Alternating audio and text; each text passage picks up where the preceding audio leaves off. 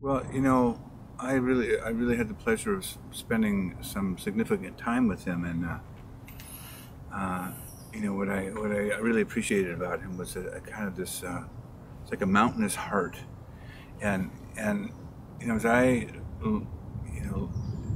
go deeper and deeper into Enneagram material, I'm just blown away at what he brought to humanity. And his story was that he spent 10 years going to the Harvard Library from 10 in the morning till 5 at night, piecing through and coming up with this development of personality type and levels, and his precision and what he landed in is miraculous. And he made a commitment. He said, I would get down and pray every morning, use me. I feel like there's something I'm supposed to be used for. And I'm just blown away every time I sit down to teach. It's like this guy landed such a profound tool for bringing compassion into the world. And that's, I'm just, honored to be a part of it. And it just is a gift to me every day. And to be able to teach it is a miracle for me, too.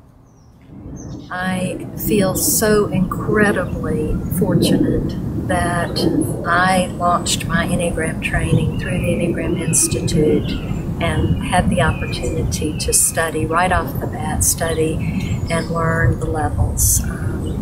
I have said to many people that I just honestly can't imagine working with the Enneagram without those levels of development. And that gift, it was Don's gift to the Enneagram world, and I'm very, very grateful for that and all the work that he put into that. So two things that sort of come to mind for me when I think about Don and my direct experience of Don was his devotion to and the emphasis he put on the precision of language.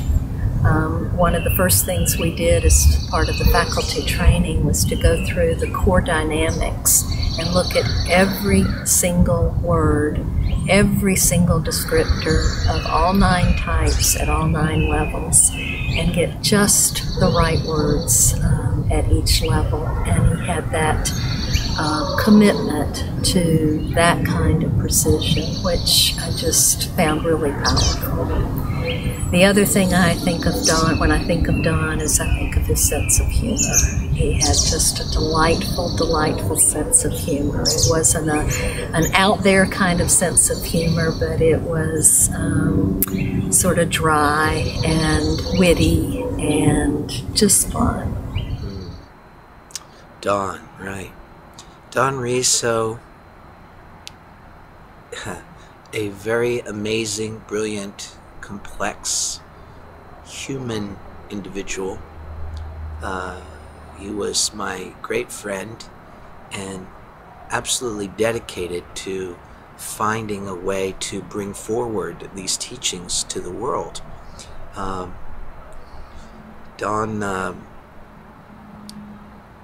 was a Jesuit, as some people may know. He was in Jesuit seminary for many, many years, and it was there that he learned about the Enneagram system in 1973. And at some point he decided that he didn't really want to be ordained. He was more moved to do this Enneagram work, and he decided to pursue that, and then spent 12 years writing his first book, Personality Types. That was the book that I read in 1987, I believe, that inspired me to begin to look at this work. But it was just very fortunate. I lived less than a mile away from him, and we arranged a meeting, and after a few times of just talking together about these things over the next few months, he offered for me to come work with him. And what a gift that was. There was a sense of,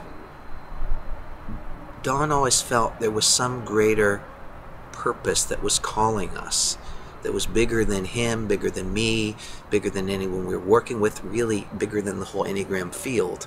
And he was always reminding us to come back and sense into how we could be responsive to that calling and how we could be responsible to it.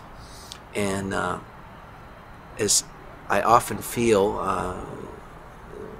that he's still with me in many ways when I'm teaching or working. I feel his presence supporting me in the work as we go forward.